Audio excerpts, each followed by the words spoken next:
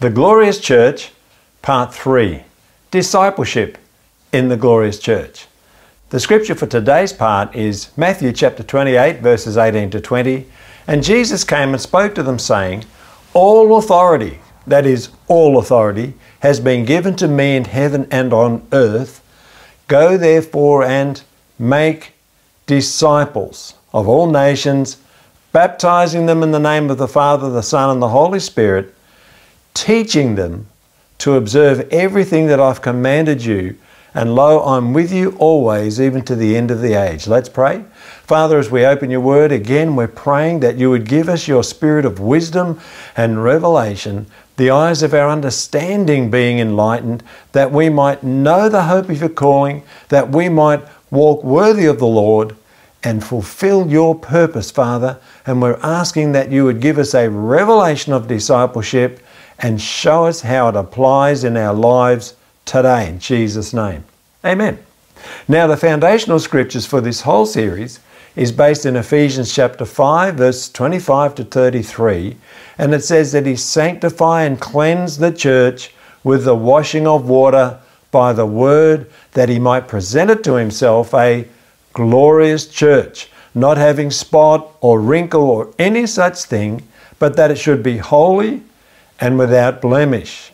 And then Revelation 19:7 speaks of the marriage of the Lamb, and his wife has made herself ready. So there's clearly two parts of this. Jesus is washing us with the word, and the bride makes herself ready. And I think one of the ways we can help to make ourselves ready is to position ourselves to be washed by the word. Amen. There's lots of other things we have to obey in the New Testament, but this part is crucial for this last preparation as we come to the glorious church. Now, obviously, a glorious church is a church in which Jesus and the Father get all the glory. It's a church full of his manifest presence, but it's also a holy church. There's no wrinkle or blemish. It's a pure church with no division in the heart, no double-mindedness, and no idols, nothing dividing the heart. It's all focused on Jesus, just like any fiancé would before the wedding. Amen? And so we've got to really think about Jesus at this time. And what we've seen in this series is that he is the bridegroom. The church is the bride for which he's preparing an abode right now, according to John 14. And he's excited about the wedding coming up. And the church has to be made ready. He's excited about that, and I believe that he's right behind every preacher who preaches his word. He's enthusiastically waking me up and getting me up, preparing sermons, getting teaching ready, putting it on the internet, writing it into books, doing everything I can to get that word out because it's important to him. Just like my wedding was important to me when I was a fiancé, and leading up to the wedding, it was all very important. It had my full focus, and I wasn't focused on anything else or any other girlfriends. They were all out of the question. I was 100% ready, preparing, getting everything fixed and in order, and that's how Jesus would be today. He's excited. And as we found out last week, we certainly know that all weddings are expensive. It takes a large amount of finances to do a wedding well, and Jesus' Father is also preparing to provide for this wedding. He will provide for it, but he does it through ordinary people like the ones who followed Jesus and provided for his ministry. So we need to be aware of that. The glorious church will be a church with an abundance of finances to finance missionaries, the preaching of the gospel, the making of disciples, putting out the word of God, and to building great facilities if they're needed, and to getting cameras and getting the word out onto the TV, getting it out onto the internet, getting it out in every way possible. There will be ample provision, or the church would not be glorious according to the law of first mention. So there's no doubt that Jesus is returning for this. It's no doubt that we have to take on his vision for this. And the Father's vision is for a huge and growing family. His vision's all about family. It's about a son. It's about a daughter-in-law or a bride for his son. It's about children, and it's about a huge and growing family. So there's no doubt in my mind that God's vision is for new people to be added to His church and then for them to become disciples, because they have to be trained in family culture, they have to be trained in correct behavior, then in knowledge, in skills, they have to be trained in work-related skills, and then all kinds of other skills to do with getting along with others, fitting in, understanding about worship, understanding about their role, and they're being made disciples. And then they grow in their discipleship, some by being taught in a classroom, some by being trained with much love and repetition, like you do with children, you know, clean your teeth, have you cleaned your teeth, go now, clean your teeth, wash your hands, it's bedtime. You've got to tell them that repeatedly. And that's what training is all about. And so some of the growth in discipleship is going to be about repeated training, coaching, correction, and assessing. And when people are assessed as ready to go to a new level of responsibility, discipleship's also about releasing them into that. They start doing it under supervision and can eventually do it without supervision as they begin to train and develop others. But of course, we're always under the direct leadership of the Holy Spirit. Remember, those that are led by the Spirit of God, these are the sons of God. Amen. This all takes discipleship. So as I said, today's scripture is Matthew 28, 18 to 20, where He said, all authority has been given to me. So as soon as He mentions that authority has been given, and there is no authority higher, no president, no king on earth, there's no disciplinarian, there's nobody with authority greater than Jesus. And He said, go and make disciples of all nations. Nothing in heaven, on earth, or under the earth has the authority to stop this process. Yes, I know their laws may try, and I know they do things, but it cannot ultimately stop the work of Jesus. He will make a way to get discipleship done. It's very important to Him. Now, the next thing He says, make disciples of all the nations, baptizing them. And baptizing them is crucially important, because to be baptized, it's almost like the first test of obedience. If you confess Jesus is Lord, that really should mean that from now on, I've taken Him as my Lord. Lord means boss, it means controller, the one who's in charge. The old saying was, He may be resident, but is He president? In other words, it's one thing to invite Jesus in, it's another thing to surrender to Him completely as the Lord of your life. When someone's baptized, it's a first evidence that they're accepting of doing what He says to do and being led by His Spirit. Like one man said to me once, why should I be baptized? And I said, I'm not looking for reasons not to be baptized. I'm finding every reason I can to be baptized, because it's what Jesus said to do. And even if you don't fully understand all the ramifications of baptism and all its symbols and everything that it means, that obedience needs to be there simply because He said to do it. Those who believe and are baptized will be saved. Faith alone is not enough. Remember, James said, even the devils believe and tremble, but they're not saved because they don't submit, they don't obey, they're not worshippers.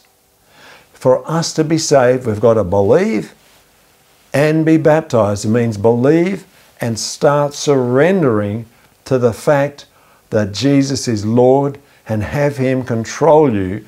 And the way that begins is simply through that confession. We confess, Jesus is Lord. And the more we confess it, the more He is licensed in our life to guide us and guide us through the inner witness and by His Spirit, which is a lot different than guiding through the mind. Even though it will take some guidance through the mind, you start to flow with the wind of the Spirit, and God's got His way of getting you to where He needs you to be. Amen. I want to start too with a prophetic statement. Jesus' instruction to make disciples was spoken in the all authority he had just announced. Therefore, this directive has the supernatural and divine power of self-fulfillment. So even as we're looking at this word, and even as I'm preaching this word, a grace comes on us to obey it, to fulfill it, to be disciples, and to disciple others. In other words, this has to come to pass. It's supernaturally graced of God.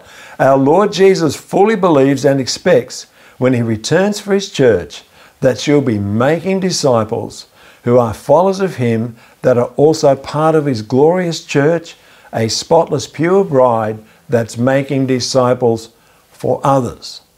For example, my parents were Christians. They trained me to be a Christian. They discipled me in it. They discipled me to go to church whether I wanted to go or not go. There was never a choice or even a decision to make about whether we go to church on Sundays. It's Sunday, we go to church. I was discipled through them. My sister became the youth instructor when I was at church, and I learned from my sister, someone in the family. My uncle and auntie had been missionaries on the field way up in North Queensland. When they came back to Victoria, my uncle took up being a primary school teacher and straight away started an after-school class in which he would train young people and disciple them in the things of God. He started a group for children everywhere he went to be discipled. And of course, way back in the day, they used flannel graphs, they used colouring in books, they used anything they could, but it was always in his heart to disciple others. His calling was to do it with children. He was a primary school teacher. Me and Rosanna, when we became full-on Christians, we instinctively knew that we had to disciple. Straight away, the guitarist was living with us when he became a Christian, and we got the sound guy to move in when he became a Christian, and we all lived in that one house. And Rosanna's sister was there too initially, then it became our friend Maxine, and we all were disciples. We started a home group in our house. We went to a home group. We got the idea, if they can have it like that, this is how a home group runs, we can do that. People started to come because we were fairly well known for being a band, so there was no effort to get people in. People came in and we started to disciple them, to be quite honest. That's how I became a teacher of the Word. I didn't even know I had a gift for teaching, but I remember that first home group. We got everybody in. We knew how to sing. The guy whose idea it was to start the home group didn't even turn up. When they finished the singing, Rosanna packed up a guitar. I thought to myself, somebody's got to teach. Every eye in the room was looking at me. So I grabbed the nearest Bible and I said, let's open our Bibles to Romans chapter 8, because I'd been reading that in the morning. And that's literally how I started ministry, right there on the spot. Amen. So don't be surprised if I expect others to start on the spot, because it's one of God's ways. Amen. So after we got that home group going in our house, we were still going to a different home group. We were going to church on Sunday, but I started a home group in another house, and I would go there feeling absolutely inadequate and unable, and all the way driving there, I had to repeat over and over again, I have the mind of Christ, I'm one spirit with the Lord, I can do all things through Christ who strengthens me. Then I found an obscure psalm that said, open your mouth wide and I will fill it. Amen. I'm an able minister of the new covenant. I had to repeat that every time I drove there. Then within a short time, they asked me to start a group for teenagers at church on Sunday. Started with 6 kids, 5 of them got saved. The next week some more came, a few more got saved, and it wasn't long before it was a growing group, and it was a group of disciples, and we started to take them on outings. They came with us to some concerts, and we had events for them. It turned into a youth group. It was a discipleship group where kids came together because of the drawing power of the Holy Spirit. Amen. You know, in all of these discipleship places, God moved very powerfully. Our house was known as a discipleship house. People would come around for prayer all times of day and night. Some would come around to get their demons cast out. It was a constant hotbed of discipleship activity. which took us a lot of spiritual warfare. We were getting hammered all the time ourselves. We're always going on fasts and believing God and reading the Bible, going off in our band for outreaches. But I want to say right now, Jesus put in our heart an instinctive vision that we knew we had to make disciples. And today, to find out how this is supposed to operate in the glorious church, we're going to look at how did discipleship happen in God's words. We're going to look at 4 points. The first point is Jesus had a discipleship/apprenticeship program. This breaks down into 4 subpoints, which is following Jesus. He had a teaching, learning program where he taught, they learned. There was an on-the-job training, assessing, coaching, apprenticeship style factor to this. And there was also love and closeness, relational nearness. And Jesus never stopped loving those he was discipling. So let's look at this step by step. The first step was following him. And remember, Jesus made this amazing statement. Follow me and I will make you. I will make you fishers of men. I translate that in my head is, follow me and I'll make you competent at fishing for men. Because I was a competency-based trainer in the Bible college I used to lead, and so I had to learn about competency-based training and assessment. And I see Jesus doing that through the Bible, through the Gospels, and I've gone ahead and written 9 books on this in a series about following Jesus. I call it LEAD, following Jesus step by step in this apprenticeship program, seeing what he taught them, what they learned, what they did on the job, how he assessed them, how he corrected them, and how they developed right through to their graduation. It's a great study and I encourage you to do it. Amen. Matthew 4:18-20. And Jesus, walking by the Sea of Galilee, saw 2 brothers, Simon called Peter and Andrew his brother. And they were casting a net into the sea, for they were fishermen. Then he said to them, follow me and I will make you fishers of men. They immediately left their nets and followed him. So Jesus' discipleship begins with that call, follow me. It's a learning contract the way I see it. You follow me and I'll make you. If you follow, I will get it done. It's like a contract I could never offer as a VET trainer. I say to them, you come to college, you pay your fees, that's your part of it. I will teach you the best I can. I will train you practical things and I will assess you. And if you take advantage of the training and of the assessing and of all of this coaching, you can grow to competency. But Jesus is a much stronger promise than I could ever make. He said, if you follow me, that's your condition. Keep following, keep turning up, keep going. He said, I will get you there. And then he makes a whole lot of other promises to go alongside this, like you'll go through some pruning, some tests and trials, you'll get some correction, whom the Father loves, he chastises. There's lots of promises that go with this, but if you keep following, Jesus will get you there. He will bring you to competency and release you into effectiveness in your call and your assignment in the body of Christ. Other scriptures where Jesus says, follow me. Matthew 8:22, he said to them, follow me. Matthew 9:9, follow me. So he arose and followed.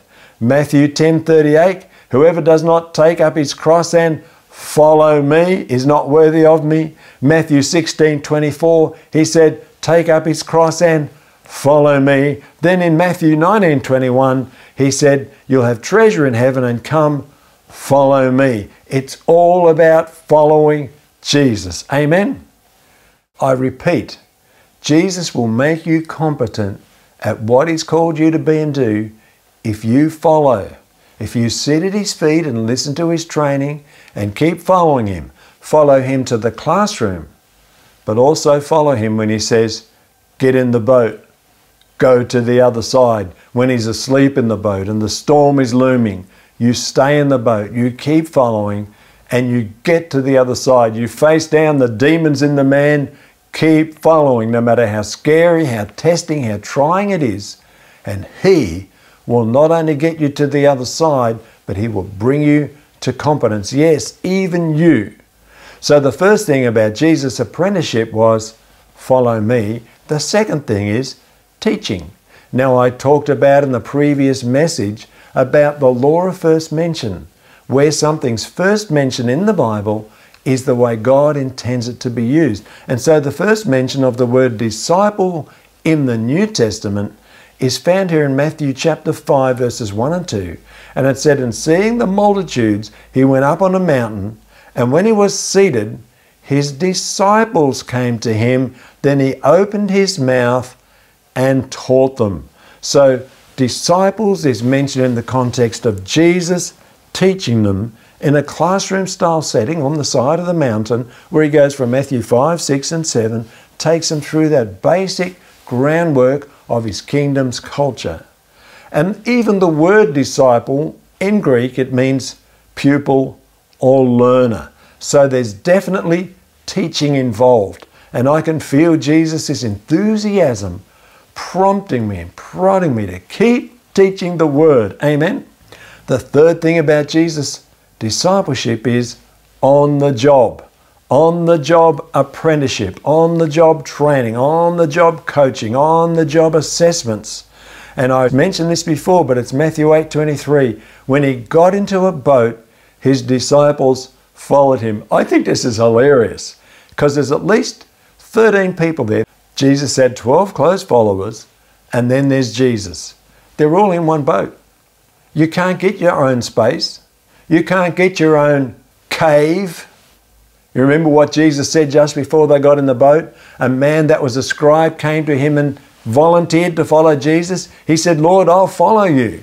And Jesus said, foxes have holes, birds of the air have nests, but the Son of Man has nowhere to lay His head. It sounds like Jesus didn't have a home, but what it means is that the scribe, probably like me when I'm working here, he has his desk set up. He probably had his candles all arranged, somewhere to keep his drinks, somewhere over here at a bookshelf. He had a nice open window there to let in the natural light. He had a little cave set up, somewhere to lay his head. He was a scribe. He was writing out scriptures. He was looking at commentaries, reading, studying and understanding. He wanted to follow Jesus. Maybe Jesus picked up on the fact that he thought following Him was only about the classroom. And Jesus is saying, no, it's more than the classroom. You've actually got to get into the boat with 12 other people, and it only takes one of them to rock the boat. We're all in this together. And when you get out there, you can't be like the star of the 1960s sitcom, which was Maxwell Smart. When he got into a situation where they wanted to kill him, he'd say, I quit this job. But when you're in the boat out in the middle of the lake, you can't quit. You can't get out. The storm was coming. They're all in this boat. They've got to go through it together. It doesn't matter if somebody's upsetting you, insulting you, doing things in a way you wouldn't want to do it. You're going to have to get on if you want to survive. That's discipleship.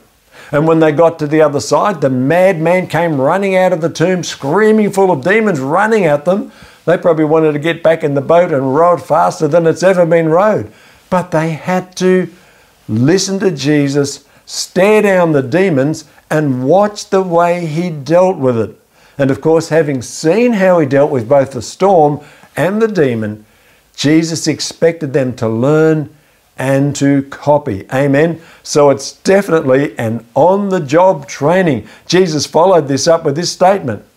No one having put his hand to the plow and looking back is fit for the kingdom of God. You know, you might not be familiar with what a plow is, but once you put your hand to following Jesus and He's in front and you're following Him, if you even look back, you're not fit for the kingdom of God. Keep following and He will make you competent. The fourth part of Jesus' discipleship program is love. He loved those that were with Him. And I love the way this is written in the Bible, because Jesus chose 12 out from all those that were his disciples or learning from him to be his apostles, special apprentices being trained to do what he was doing. Let's read first the account of this in Luke 6, 12 to 13. Jesus went up on a mountain to pray, and he prayed to God all night. So this choice he's making is not made lightly or easily.